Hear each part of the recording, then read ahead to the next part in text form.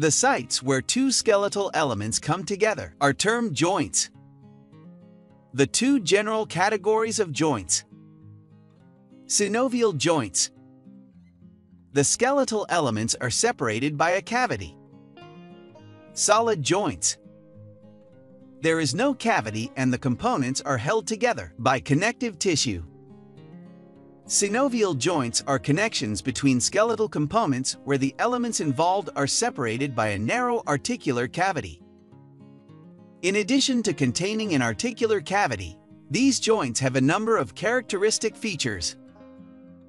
First, a layer of cartilage, usually hyaline cartilage, covers the articulating surfaces of the skeletal elements. In other words, bony surfaces do not normally contact one another directly. As a consequence, when these joints are viewed in normal radiographs, a wide gap seems to separate the adjacent bones because the cartilage that covers the articulating surfaces is more transparent to X-rays than bone. A second characteristic feature of synovial joints is the presence of a joint capsule consisting of an inner synovial membrane and an outer fibrous membrane. The synovial membrane attaches to the margins of the joint surfaces at the interface between the cartilage and bone and encloses the articular cavity. The synovial membrane is highly vascular and produces synovial fluid which percolates into the articular cavity and lubricates the articulating surfaces. Closed sacs of synovial membrane also occur outside joints, where they form synovial bursae or tendon sheets. Bursae often intervene between structures such as tendons and bone, tendons and joints, or skin and bone. Reduce the friction of one structure moving over the other. Tendon sheaths surround tendons and also reduce friction. The fibrous membrane is formed by dense connective tissue and surrounds and stabilizes the joint. Parts of the fibrous membrane may thicken to form ligaments, which further stabilize the joint. Ligaments outside the capsule usually provide additional reinforcement.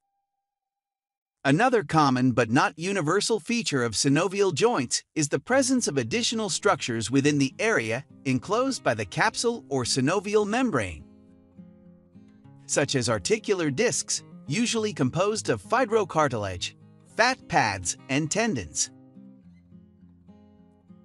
Articular discs absorb compression forces, adjust to changes in the contours of joint surfaces during movements, and increase the range of movements that can occur at joints.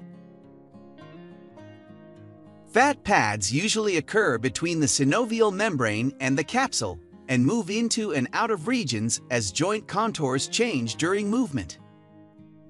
Redundant regions of the synovial membrane and fibrous membrane allow for large movements at joints.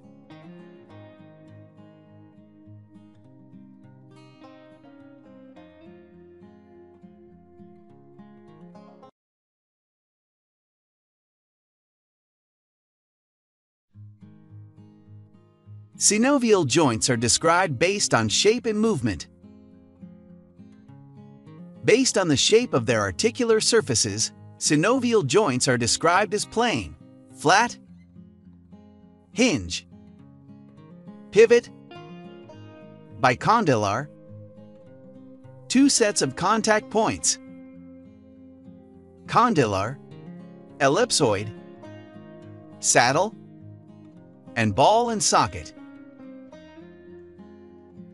Based on movement, synovial joints are described as uniaxial, movement in one plane, biaxial, movement in two planes, and multiaxial, movement in three planes. Hinge joints are uniaxial, whereas ball and socket joints are multiaxial.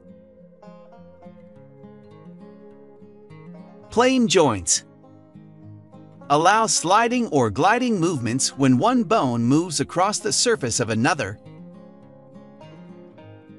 Acromioclavicular joint. Hinge joints Allow movement around one axis that passes transversely through the joint. Permit flexion and extension. Elbow, humero-ulnar joint.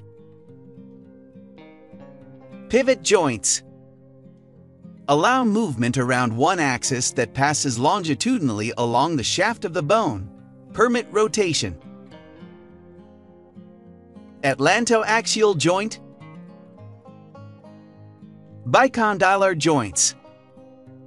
Allow movement mostly in one axis with limited rotation around a second axis, formed by two convex condyles that articulate with concave or flat surfaces.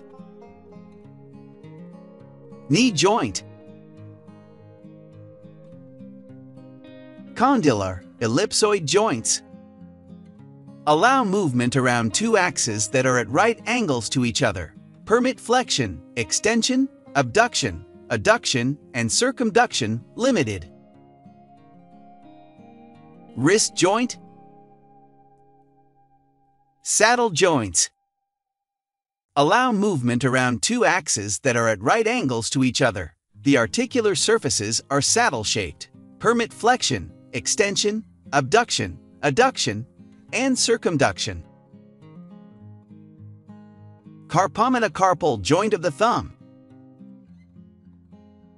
Ball and socket joints. Allow movement around multiple axes.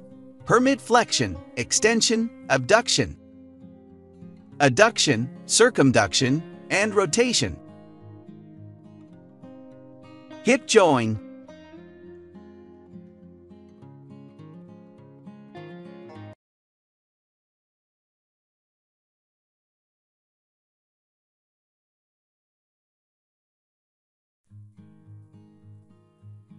Solid joints are connections between skeletal elements where the adjacent surfaces are linked together either by fibrous connective tissue or by cartilage, usually fibrocartilage. Movements at these joints are more restricted than at synovial joints. Fibrous joints include sutures, gomphoses, and syndesmoses. Sutures occur only in the skull where adjacent bones are linked by a thin layer of connective tissue termed a sutural ligament. Gomphoses occur only between the teeth and adjacent bone. In these joints, short collagen tissue fibers in the periodontal ligament run between the root of the tooth and the bony socket. Syndesmoses are joints in which two adjacent bones are linked by a ligament. Examples are the ligamentum flavum, which connects adjacent vertebral laminae, and an interosseous membrane, which links, for example, the radius and ulna in the forearm. Cartilaginous joints include synchondroses and symphyses. Synchondroses occur where two ossification centers in a developing bone remain separated by a layer of cartilage, for example, the growth plate that occurs between the head and shaft of developing long bones.